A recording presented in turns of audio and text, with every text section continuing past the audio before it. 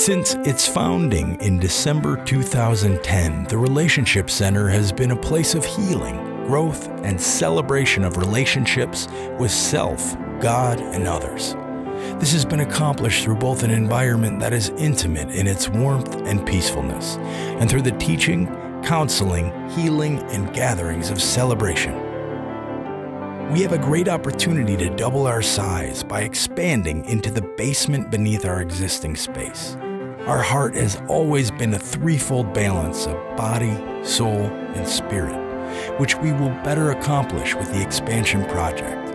I am Mike Siri. And I'm Diane Siri. And we are the co-founders of the Relationship Center here in Wauconda, Illinois. About 6 years ago, we opened the doors to this place. It was the culmination of a vision that both Diane and I got to create a space where people could come and be safe and could get healing and could get counsel and could celebrate. The Relationship Center is so appropriately named because everything Mike and Diane do, everything that I have a heart to do, it all ends up revolving around relationships. So we all have different approaches, we have different techniques, we have different training, we have different licensing.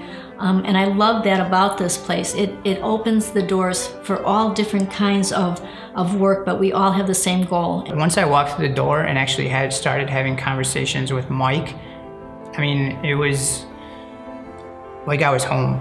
By working with Mike and Diane, there's an incredible amount of opportunity that they're going to push you and they're going to teach you to bring you to a new emotional intelligence and a new spiritual freedom. We've just been blessed to be in this community, to work together, to be in this place in the presence of God and just do the work that God has blessed us and called us to do.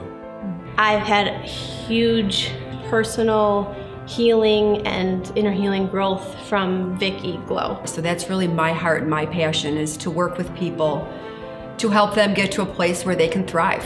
I think one of the most exciting areas for us is the creation of the Epic Marriage Workshop.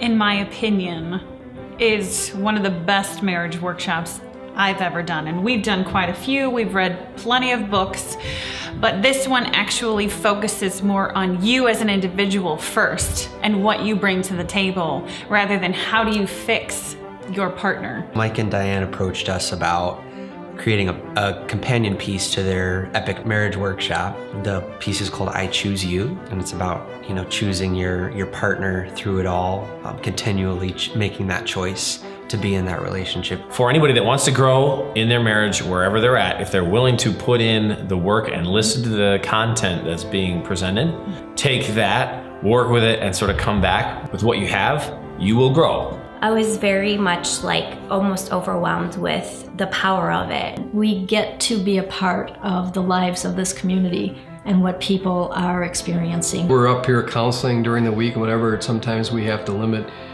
the ability for people to use the space for celebrations or for meetings or whatever, and to have a whole nother level where we can hold those kind of events, where we can expand the space, for example, to do our Epic Marriage Workshop. Our hope is to raise $30,000 to create a small group room and a multi-purpose space that will function as a teaching center, an artistic space, a fitness studio, and an intimate venue for life celebration events. We've been praying about this and looking forward to taking possession of the basement for about a year now. I think having the extra space downstairs as a bonus to bring people into this building is huge. I mean, it's another magnet to get just people through the door. Because I think once people get through the door, I think people will realize the benefit of this place and the people in it. In a space like the basement where you're gonna have no windows and you can completely have privacy. It's safe. It's a very safe environment. You can come in and know you're not going to be judged. And just be seen and be heard and be able to be vulnerable to be themselves. I know we would love to be able to share our story with other couples that have gone through a loss. They will take you in and they will show you the love that family should.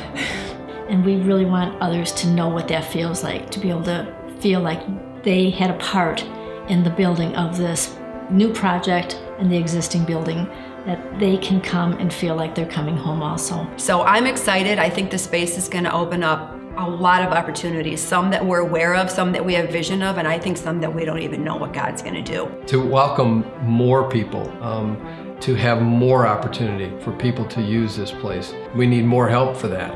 We need more prayer. We need more money. We need more people that want to come in and use their gifts here. Please make yourself known. Please come be a part of this.